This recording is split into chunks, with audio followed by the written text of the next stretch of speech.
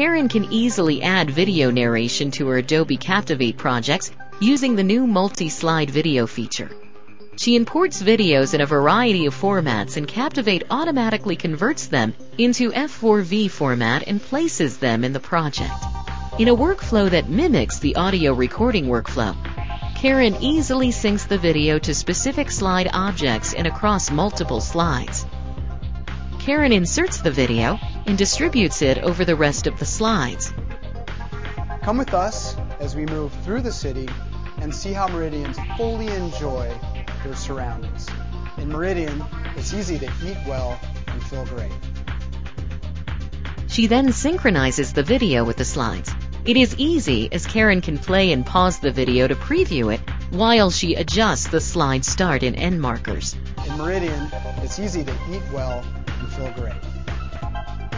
If there is an object that she wants to align with the video, she simply adjusts the timeline of the object. To play the initial part of the video from the TOC, Karen inserts the video on the opening slide of the course. In the Video Management dialog box, she selects TOC.